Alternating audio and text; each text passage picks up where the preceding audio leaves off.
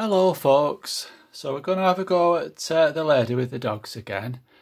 That's a sort of sketch that I've done to work out how I'm going to paint, and I'm going to start off by just putting like the individual colours on with one tone and then adding a stronger tone, and then the third part of the painting would be adding these really dark tones to sort of tighten it up and make it more recognisable. So to start with the hat, so I've got some sap green with a bit of burnt sienna in, and I'm just gonna whack that on, just trying not to be too careful. I know we've spent a good bit of time getting these drawings right, but this point we don't want to be too fussy. And on this side of the heart I'm just going to drop in some yellow ochre into there and just pull it together so that it mixes a bit.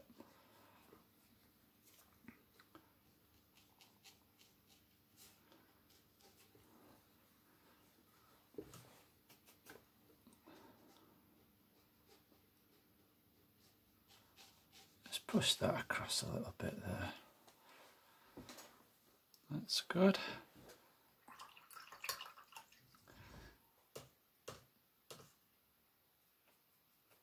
And then with the yellow ochre, so if I just, oh, that's a bit green, that. If I just pull the yellow ochre for the, you just see a bit of a hair there, and on that side as well. That's good. And then for the skin tone, I've got alizarin crimson with again a bit of yellow ochre in it. Just going to be careful at the top because I don't want the green coming down into that, but I can allow it to touch the yellow at the side. Just the green's coming in there a bit, you see.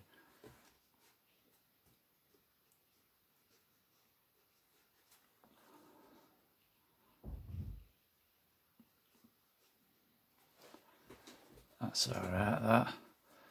And then for the red, if I grab some cadmium red now, so for the first tone of this big winter jacket that she's got on, there's crimson in it as well, I think.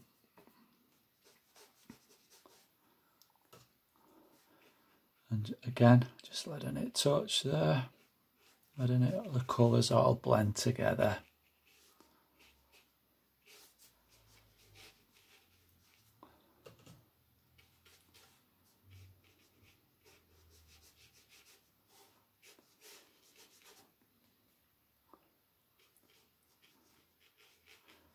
Just trying to mimic the folds a little bit with the brush strokes if you can. The odd bit of white, little white gaps, that just give it a little bit of life to the painting.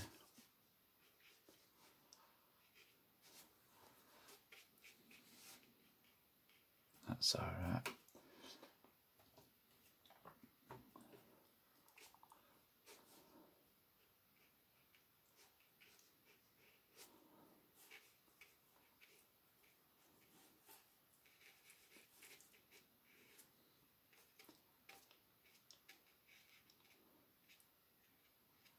Imagine the light's coming that way, so that's why I'm sort of leaving a little bit of white on that side of this arm.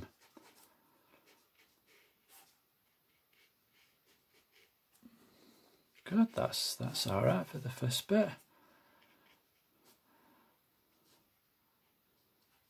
I'm just going to wait because when I fill that jumper in and the legs, because the edges of this red's still wet, you will get it creeping across. I don't know if you can see on that one there. It's not the worst thing in the world, but it's crept across there, and if you can control it a little bit by waiting till that's dry, and then you're a bit more in control of what you're doing then. While that's still wet, I think I can put the gloves colour on, so the mittens, sorry, so just get some yellow ochre and just time it right, and you'll get a little bit of blending.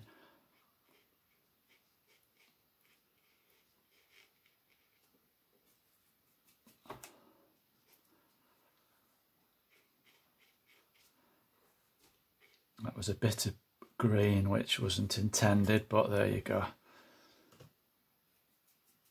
No dramas.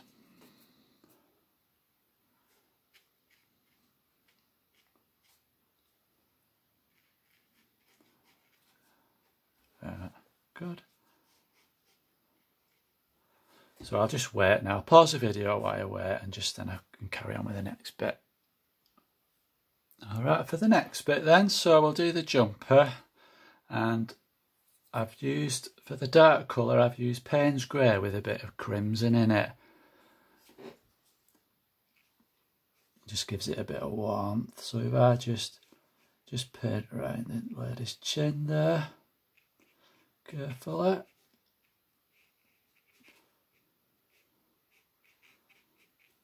Maybe as it comes down, add a bit more crimson into that mixture.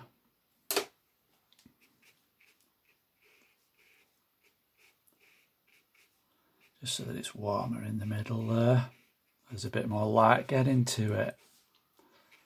And then going back to adding some more Payne's Grey to the mixture there.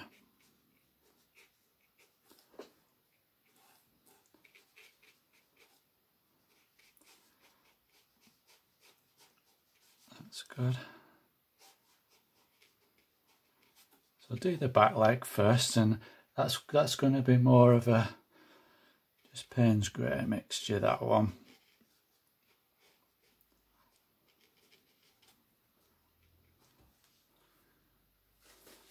And possibly adding ultramarine at the bottom there, and just letting it blend and mixing on the paper as you go down there.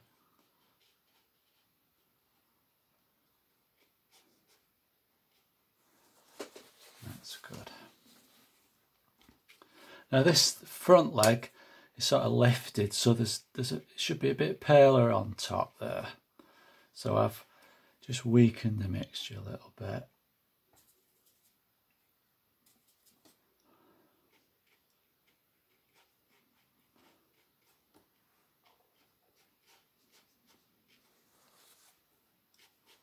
And again, on the right hand side of the welly, if we just add a bit of blue to try and suggest the sort of material, the rubber material that it's made from.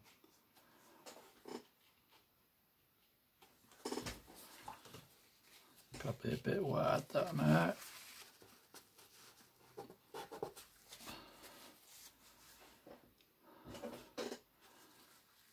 That's not looking too bad. So I'll start adding a bit of shape and form to things.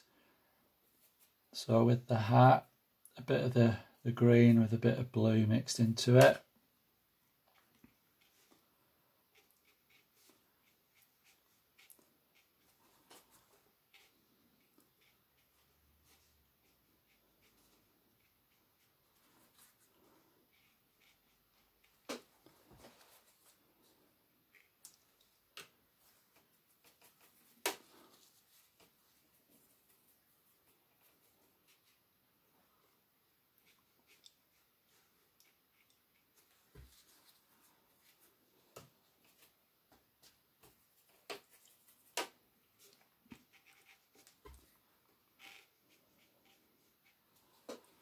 That's all right. And then the red.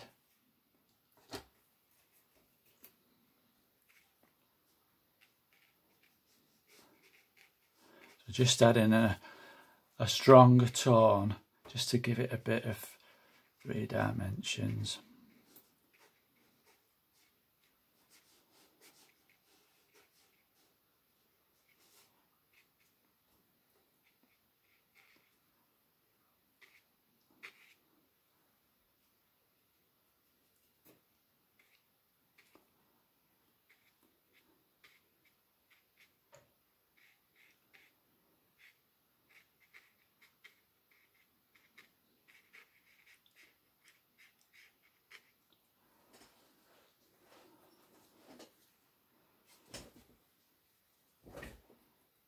good. It's looking alright. So with the hair, so again, yellow ochre, maybe a bit of burnt sienna in it this time. So just add in, showing that it's just going under a little bit there.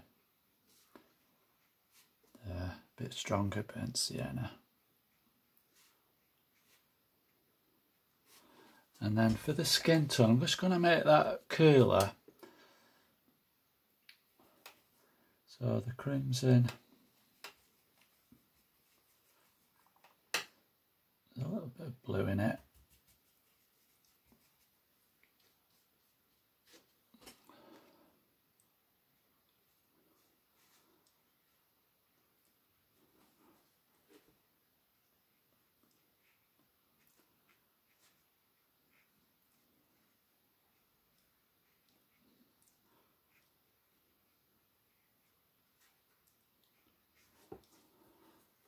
So it just sort of describes the form and shape. A little bit cooler under there. Don't want to do too much because it's only a small painting, so just got a little bit of that's alright.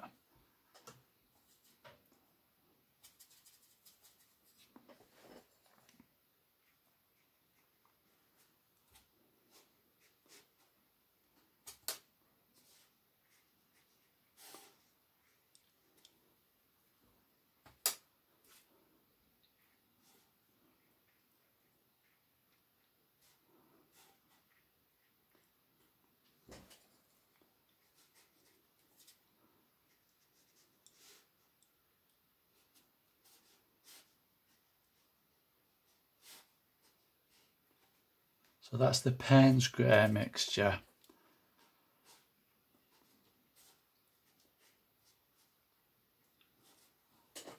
Just adds some shape and shading going in off that jacket there. That's looking alright, that.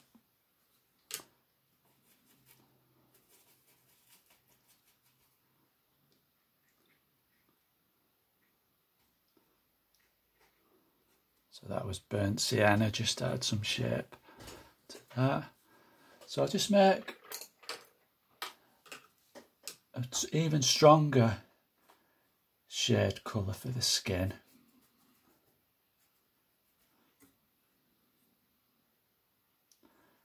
The crimson and the ultramarine. And just see if I can just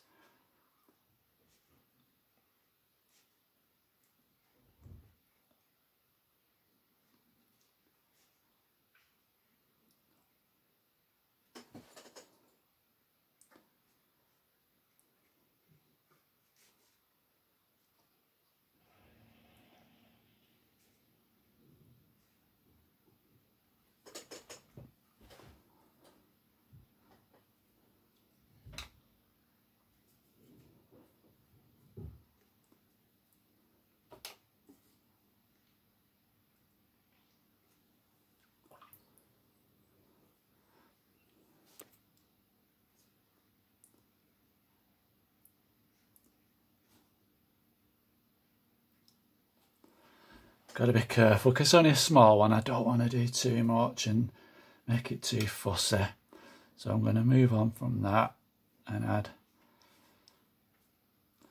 these stronger tones for the jacket. It's a bit wet, that, yeah.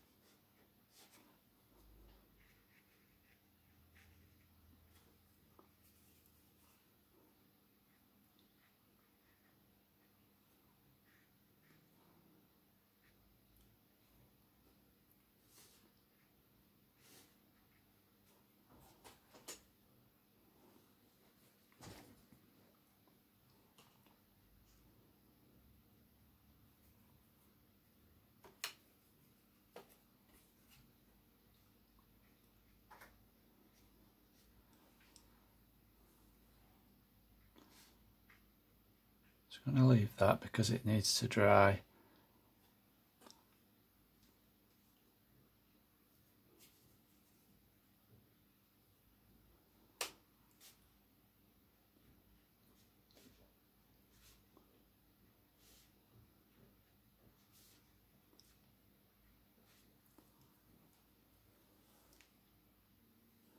Okay, so some darker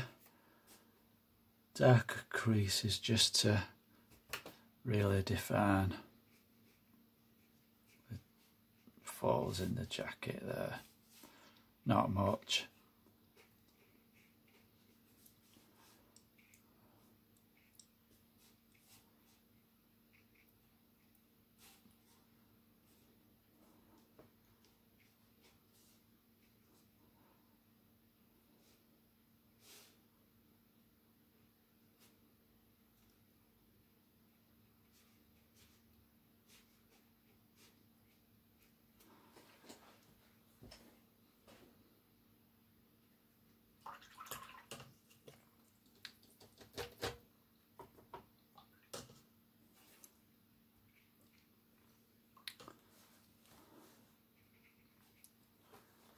Make that a little bit redder just to bring it forward. That's it. That's all right.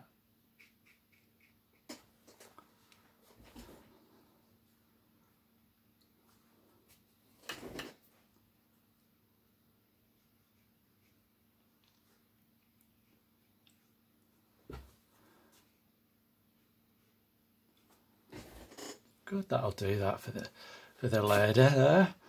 So moving on to the dogs. So the first one, we used burnt sienna.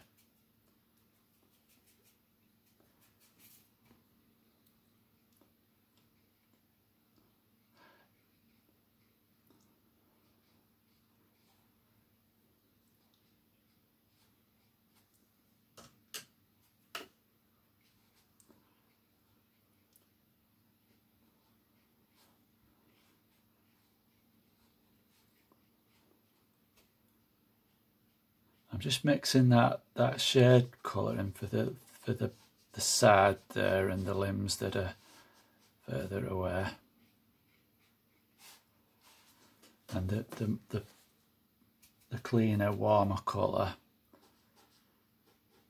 to this bit.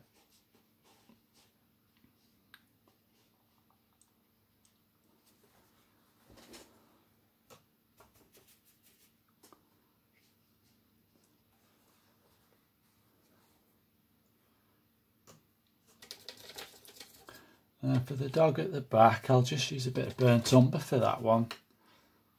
Very simple, sort of sketchy strokes for this one as well.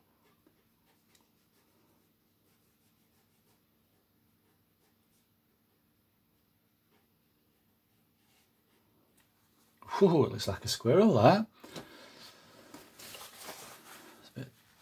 I'm on a bit too far there. There we go. That'll do. So shaded colour again.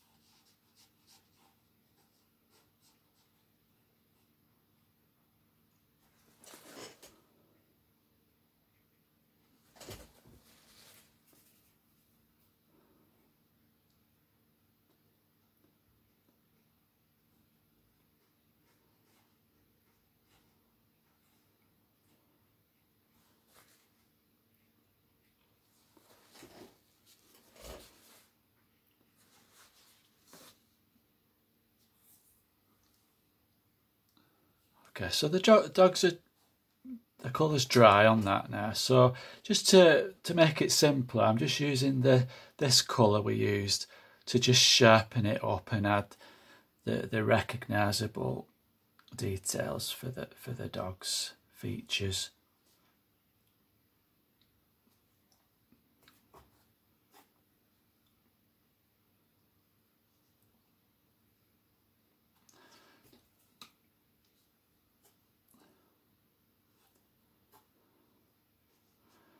Again, it is quite fiddly, this, but it's just, we don't want to be too fiddly, just knowing when we've got enough to give the impression of what we're after there.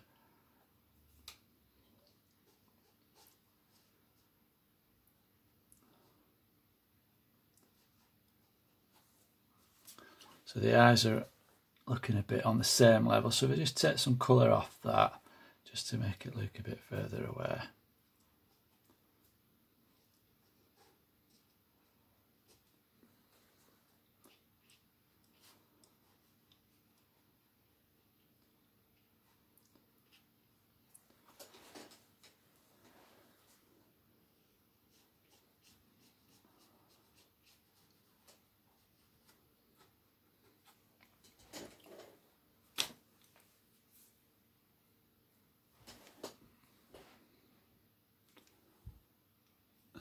So I've just adjusted that there. It was looking a little bit messy and a bit fussy. So it's the burnt sienna, the bit of blue mixed in it to make it cooler, and then the dark is this Payne's grey with a bit of crimson in it, just to create that really sharp dark to give you the definition there, really. That's it. And then on the dog at the back, so same colour for the shade, but perhaps use a smaller brush for that. And it's just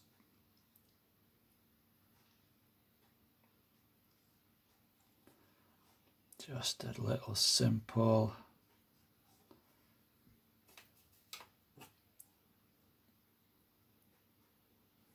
strokes.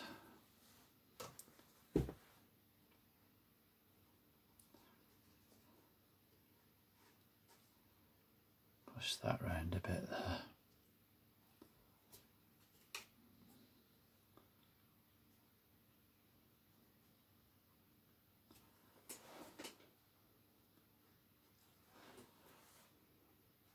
There we go. And then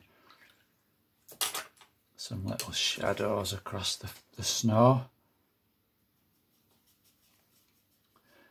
with ultramarine.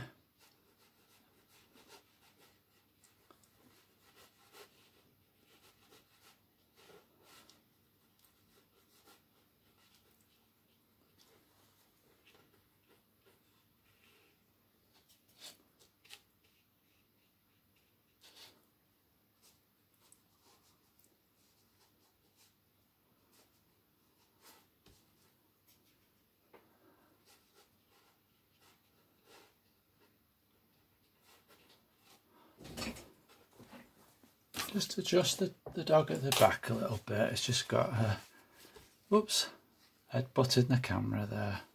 There we go.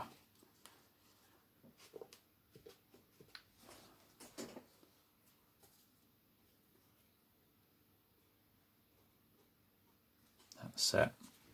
Good. We got there eventually. It was touch and go for a bit during that, but eventually we've managed it. So that's it. Hopefully you can work through and you can finish your drawings off with some colour and let me know how you get on.